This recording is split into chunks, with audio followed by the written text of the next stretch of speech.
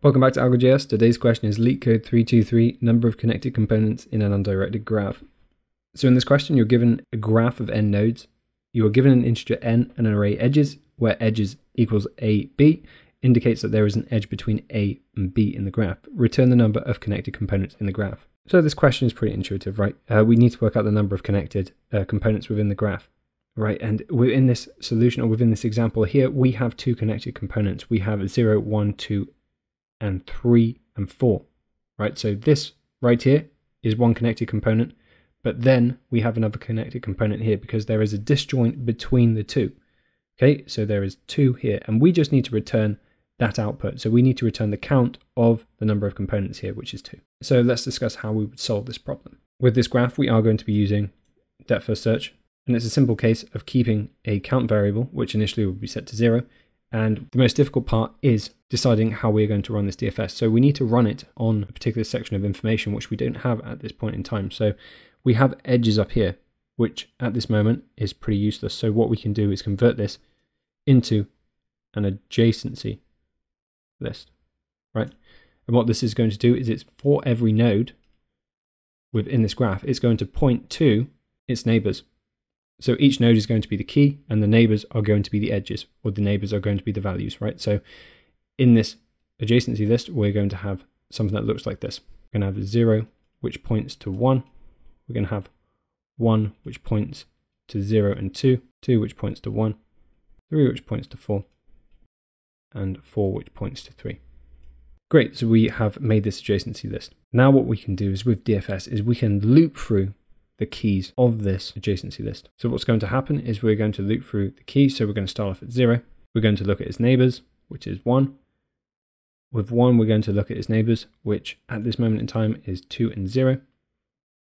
And as you can see right here, we have an issue. We're going back to 0. So we need something like a visited set, which is going to store each node we visit so that we don't go back and create some kind of infinite loop. So at 0, at the first point, we are going to check whether this node is within visited. If it is, we're just going to return because we have already visited this one. But in this case, it's not. So we can add it into the visited set, and then we can check the neighbors. So we can repeat this process, right? So we can go to 1.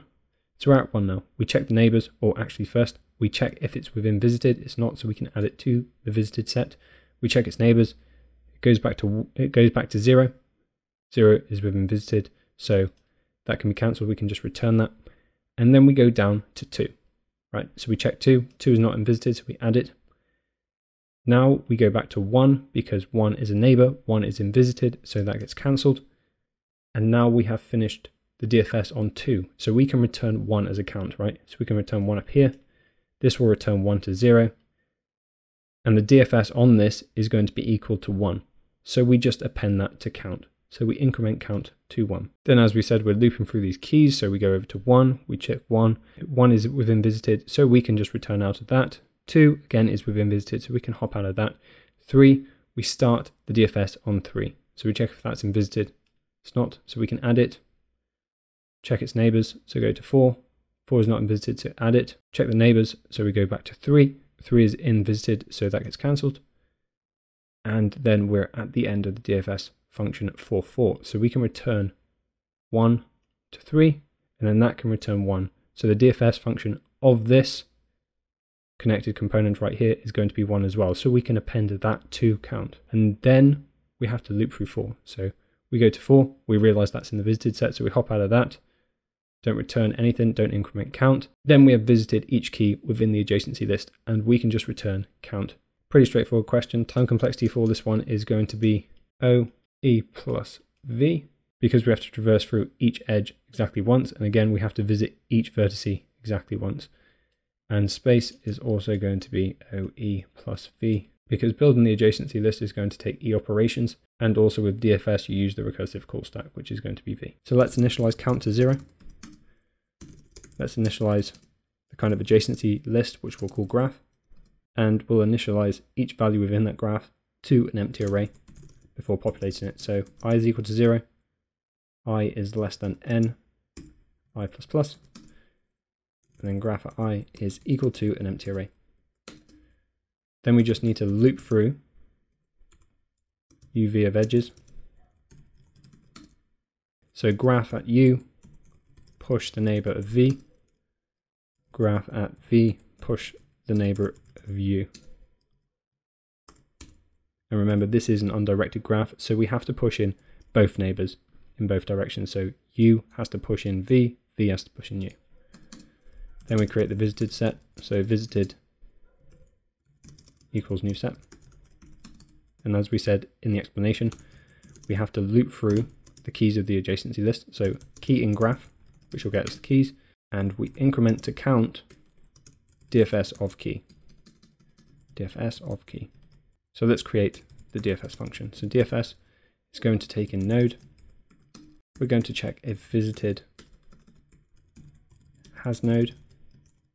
If it does, we can just return 0, right? Because that's already a visited set, we've already visited it, so we don't have to look through this again, so we can just return 0. So otherwise, we need to add the node to visited. So visited.add, and we're going to add node. Then we need to loop through the neighbors of graph of the adjacency list at position node, and then DFS the neighbors. Once that's occurred, we can return 1. Now there is a little gotcha in this question, and that is that if we loop through the keys of the adjacency list of graph, these are going to be in string, so we need to convert it to an integer. So key is going to be equal to parse int key, because otherwise visited is not going to recognize node, which is going to be a string. Okay, so we need to convert it to an integer in order so that we can increment count and the DFS runs correctly. And then finally, we can just return count. Okay, let's give that a run. Let's submit it. And there you go.